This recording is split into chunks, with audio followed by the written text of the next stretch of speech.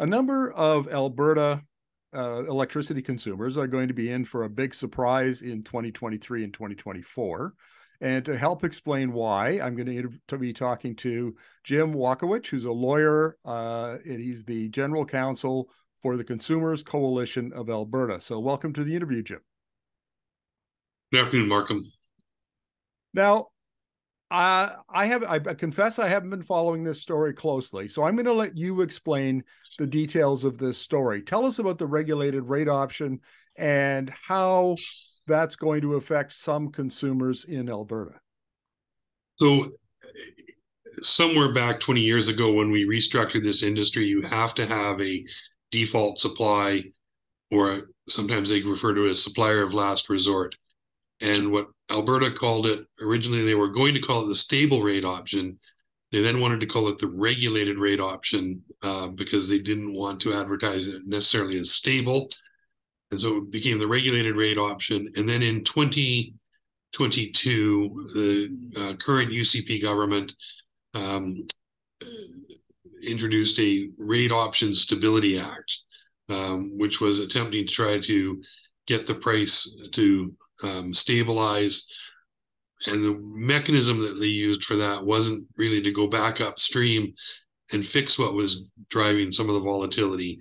They just capped the rates and allowed the retailers charging those regulated rates, the three regulated retailers, to defer collection of any uncollected amounts over the remainder of 2023 after this month and into 2024.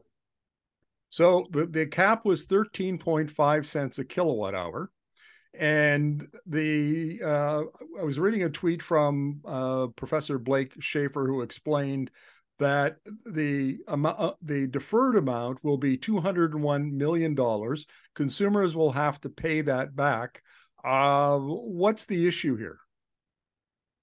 Well, the issue is that markets tend to thrive on a clear price signal. And Alberta's restructured electrical energy market, particularly for the mass market, the residences, smaller farms, smaller commercial operators, has really suffered for or with the lack of a clear price signal since around 1996. We've had Ralph Klein used rebates and refunds. There was a price freeze by Premier Redford. Premier Notley used a price cap model. When the pandemic started, there was a deferral mechanism, and now we're getting a sort of combination of a capped price at 13.5 cents and a deferral mechanism. Okay, what's the consequence for anyone, for an Alberta family or small business that chose this option? What are the consequences for them?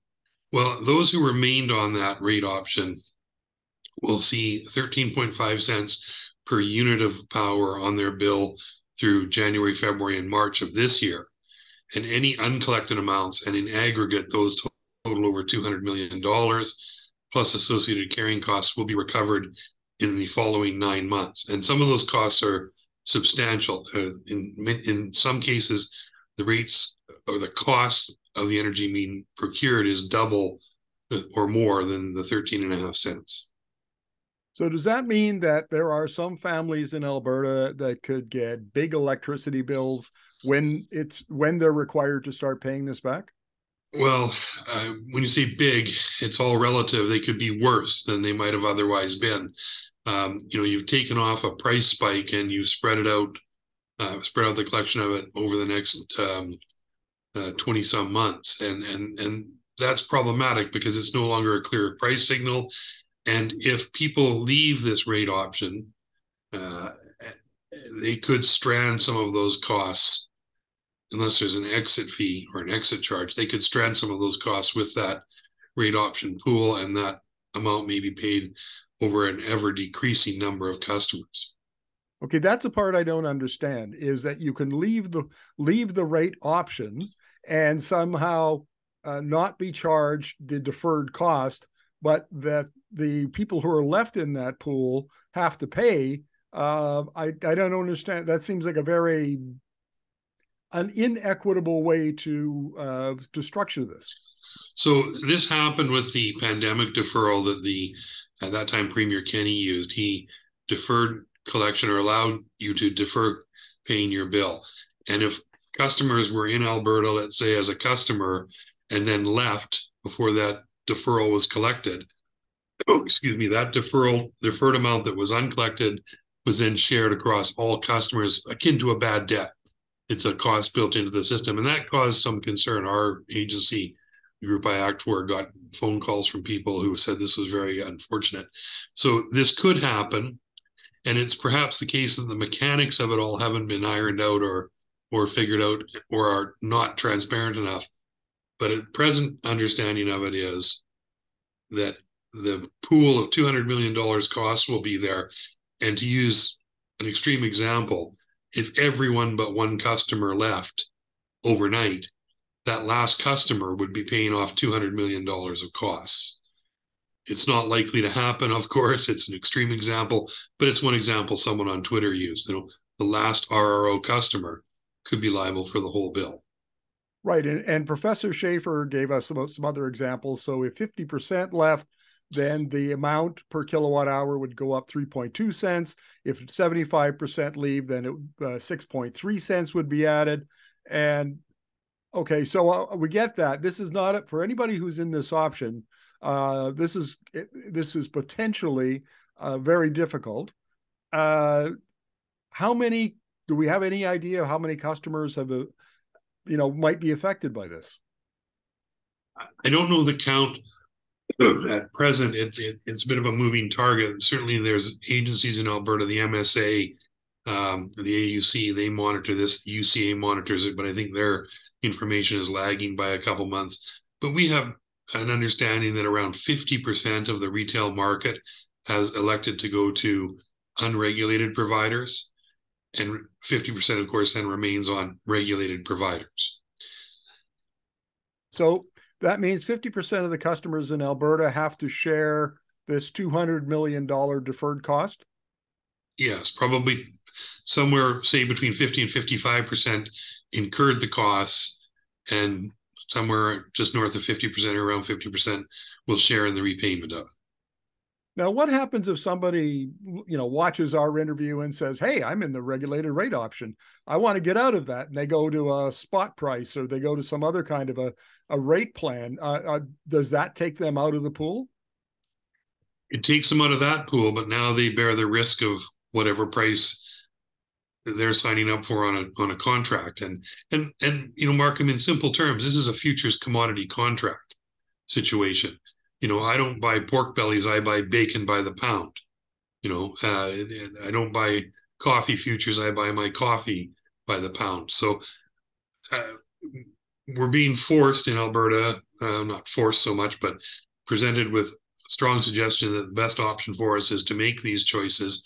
And this is energy commodities futures trading in simplest terms. So if you go out and look at the market today, and a few months ago, the fixed term contracts were around 9 cents per unit of electricity, a kilowatt hour. I understand, I haven't looked, but I understand they're now trading around 13 cents in some instances. And you lock in now to you switch to go to a 13-cent contract, this regulated rate option price may fall, and it suddenly may look better even with the penalty. So it's a bit of a mug's game. You make the choice and you take the consequences. But I would suggest that residential consumers in particular are not commodity traders, they're not energy traders. And this is it's a bad choice. It's a paradox of choice here, that you think you could be ahead, but you don't really know until you're through that period in the market. Now, Jim, you're a consumer's advocate, as it were. And, back in the days when I lived in Alberta, we simply locked in, we picked a fixed rate because we didn't want to make all these calculations. And I would suspect that most consumers are like that. I mean, this is just too confusing for most people. Nobody wants to have to sit down with a calculator every month and figure out which rate they should be going with. Really, what does this mean in terms of the average consumer? I mean, how is it going to affect them? Well, I would say it's not so much the average consumer one has to worry about. There's a lot of households with the tolerance to experience some volatility. It's those households where every dollar is budgeted, people on fixed incomes where they can't tolerate the rate shock, people who just don't have the inclination to make this choice. We sort of have to remember that prior to this deregulation or industry restructuring, Alberta customers had the benefit of being passed through effectively a wholesale price. And the promise of retail was, well, you'll have choice and other things get bundled with it. You can reduce your billing administrative charges, et cetera, and you'll be better off. Well, the frustration that's come with that choice, understanding those choices, has in all probability outweighed the benefits. And there's been no real cost benefit study. That's the other thing. We've been in this grand experiment of restructuring the marketplace. We've never really sat down and said, okay, where were those goalposts and how close are we to them? Well, I talk to a lot of Alberta people every day, and this is an issue that comes up over and over again, is how regardless of the cost of the electricity, the fees, admin fees, transmission fees, other fees keep going up and up and up, and they wind up, they think that they have very large bills, or at least their bills have increased. So is this essentially, are you making the argument this is a system design failure? I would say there's a lot of proof that's starting to suggest that. Every government, as I said, has had to come in and implement some legislative or pronounced consumer relief. And that, to me, is a symptom of a problem. That's not happening across every jurisdiction in North America or with similar regulatory regimes around the world. It's happening in Alberta with a frightening consistency across whatever government you have, left, right, and center. And so one must ask the question, what is causing this problem that constantly needs the government to get in and promote a remedy, whether a rebate, whether a price freeze, whether a rate cap, or some blend of all those things, or deferrals. And the system, and this is a Enron design model. The reality is probably we didn't get it implemented in a perfected or optimized way, and we've haven't gone back in and corrected what some of the apparent problems are.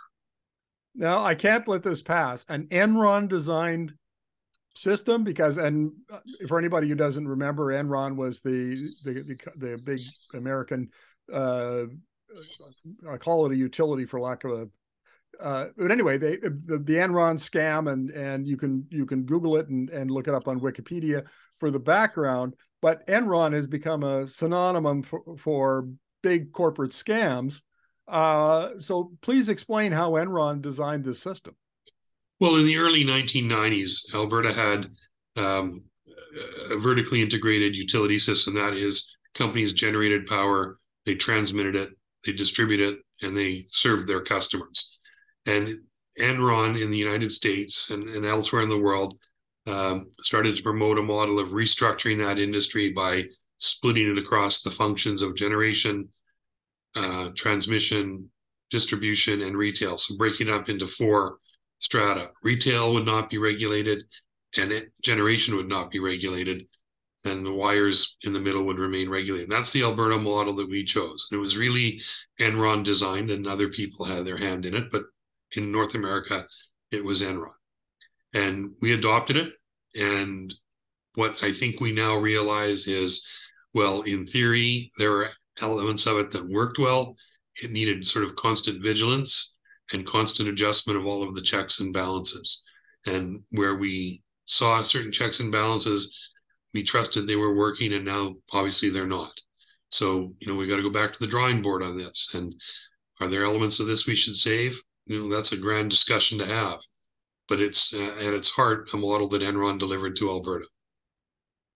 Is there any evidence, Jim, that we're going to have that discussion, that the government has raised it, that the utilities have raised it, that it's taking place somewhere or is likely to?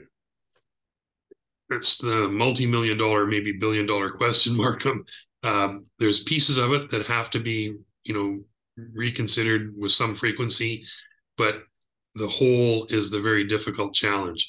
In the 1990s, there were a few people in government, many with PhDs in economics, who could get their arms around the whole thing. They understood it all top to bottom and left to right. Today, I'm not sure there are many people in Alberta who completely that would have a holistic understanding of it. And that's part of the problem. And there's a great line from a telecom meeting one time, answer from a VP about a concern around confusion. And he said, confusion breeds margin, and that's what's happening here. We're in a very confusing system. Like I say, there's no clear price signal. You don't know which part of your bill's going up or down in any given month unless you really understand the system. You don't know what choice you can make to remedy part of that or all of it. And there's really no way to remedy all of it beyond going to self-generation and leaving the grid. So the confusion is an aspect of this.